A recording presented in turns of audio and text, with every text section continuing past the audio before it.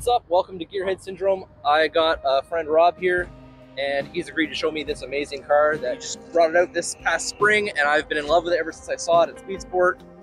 I've been following a little bit on the social medias of you finishing this thing up, so we're going to talk a bit about this and his love for Camaros.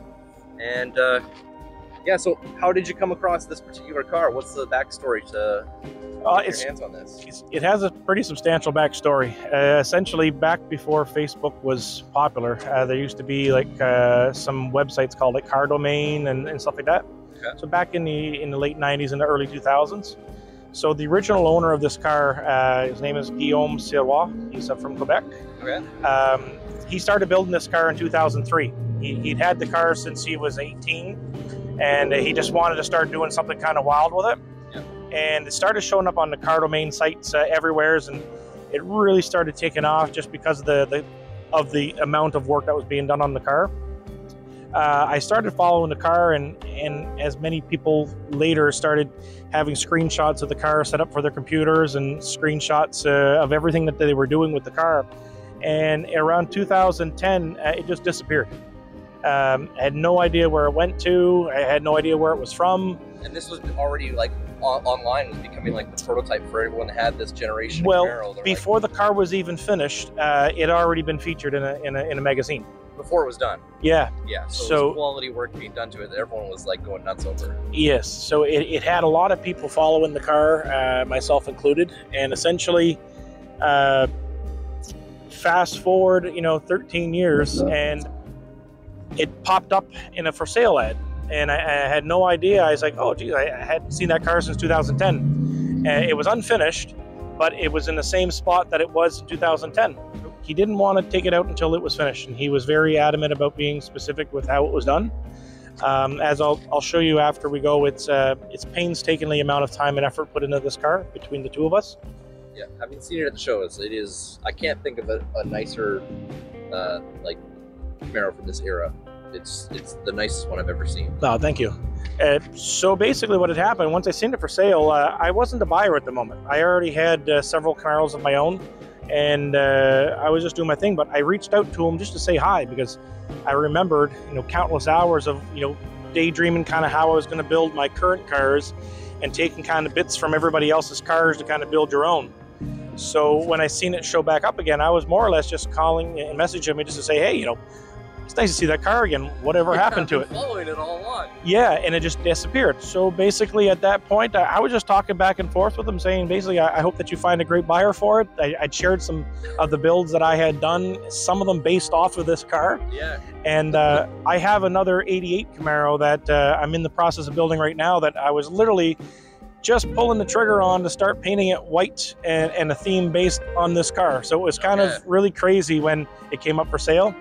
But at first, like I said, I wasn't a buyer. I was just kind of a fan and wanted to let them know that it was pretty cool. And a couple of days went by, and essentially the more and more I thought about it, I was like, geez, I had one of my cars, it was a 2001 Camaro, and I thought if I could possibly sell it in a quick enough fashion, it would be just around the same price point that I would be needing to go pick this up. I just had this crazy idea. I didn't tell anybody about it. I just put my 2001 for sale, and it sold within 12 hours. And you're like, oh, now I'm a buyer. Well, not even so much still. At that time, I was going through some personal things with my family, and basically during that time, I lost my father. So at that time, I had just kind of was like processing life and what it was important. And he'd always kind of told me, like, live life, live experiences, do things that you want to do, and don't have any regrets. So as I sat there with this envelope of money after I sold my car, I was sitting down in front of my 88 that I'm still currently building. And I just kind of thought to myself, can I finish this car with the amount of money that I have in my pocket the way that I want it to be finished? And the answer ultimately was no. But I reached out and I said, listen, I've reconsidered, and I've kind of actually become a buyer now instead of just a dreamer or a fan. And he said, well, there's somebody come and look at it tonight. And I said, of course. And I said, but you're doing the math. Wait, it's a 10-hour drive. If I leave right now. That was pretty much it. So, going through an end of a life experience with a family member, it does take some time to do all the paperwork and all the legal end of things. And I kind of just told my mom, I said, Mama, if we can get this finished up by Tuesday or Wednesday. It was a Monday at that point. I said, I think I'm going to go up there and pick that up. And she said, you really should. You deserve that car. And yeah, it became your way of embodying kind of what your dad. It really was.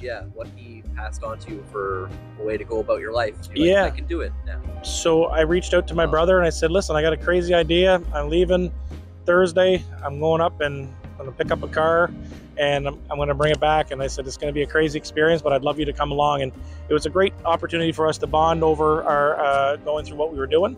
And your family was like, this is what Dad would want.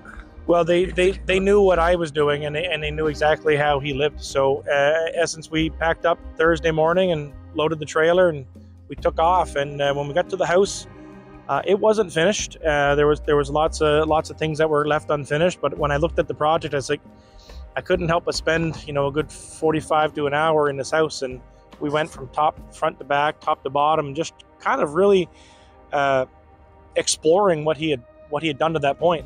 At the time, I had a warehouse full of parts, and I knew that I could finish the job with what I needed and do it the way I wanted to. I wanted to bring it out and show it properly because it had gained so much kind of notoriety through the 2000s that nobody had ever seen the car. It just went away. We went at finishing up over the winter. A lot of interior and wiring and engine bay suspension stuff kind of got completed, and it came out for its first drive on the day that we brought it to the Moncton Speed Sport. We were lucky enough to come away with a win at the show. So it had a different look to it. But when I looked at kind of doing a theme, the Stormtroopers were kind of a theme that I felt was kind of relevant with the 40th anniversary of the Star Wars Return of the Jedi, and having built another Camaro the year before, which is kind of like a Darth Vader black one. This one was kind of like a purpose built for this year to bring it to some shows and as a Stormtroopers theme. I see you've done like a lot of little subtle things that some people might not notice. There's even still stuff I'm noticing now just standing here looking at it. I don't know, I think I noticed in the past that you'd shaved the door handles. So it went through a very long process, rotisserie build. All of the ground effects were filled, so there's no emblems. Yeah, because where the emblems were, there was like a little. There was always an inset. Okay, yeah, that was door handles were removed, the locks were removed, the gas door was removed. Gas door too. Yeah. Oh, how do you fill her now? So it has a fuel cell that's inside. So we opened the hatch. Okay. All the engine bay was shaved. Did a full wire tuck, so there's no wires that you see in the engine bay. And then essentially the bottom is finished the same as this. It's got 3 coats of clear coat on a finished bodywork. While it was there, like every single bolt and nut in this car, down to like the nuts that hold the sun visor, everything is new. So one of the fortunate things about this process was I had built a couple dozen of these cars over the years, so there was nothing that I wouldn't have had to begin with. But everything was already provided and new, so I just had to put it together. Walk me through, on the front end here, it's got updated headlights for sure, those LEDs. So the entire car is all LED framework, so all the headlights, all the turn signals, interior lights. I did some kind of trick lighting in the mirrors. We had some LEDs put in behind the mirrors. Oh, that is cool. So because it's all painted white on the inside, so it glows. So basically in the front, it's LS1 swapped. It come out of a Corvette as a shell, but it was sent to an engine bay, an engine specialist, and he had redone the entire motor. So it's forged crank, pistons, rods. It's completely built. It made 522 horsepower, so it's very healthy. Yeah, that sounds all right. Long tube headers. Stainless Works is the company that provides those. All the suspension is all tubular UMI, so it's front to back, all the control arms, all the sway bars. This car will scare you how solid it drives around turns. It's like a freight train on rails. Yeah, people see these and they expect to see a mullet. What we're actually looking at is a really well-handled car. Well, a couple of key components to that. We're getting to through our video. It's like, look, my vehicle matches the black and white. A couple of key components that make that happen is it's all on air, so front and back airbags. So with the lowered stance of this car, it already improves what was already a good handling car. Yeah, it's like a good platform to start from, and now it's all modern, updated engineering for like two-door suspension. Yeah. So all the joints are all Heim joints. It's a pretty rough drive, but it's kind of purpose built to be able to go race and do turns and have some fun with it. Is there any plans for autocross in the future? Oh, I've already have, yeah. You have? Okay. Yeah. I'm planning Awesome. next year to do several of the events here in New Brunswick for the autocross. Yeah.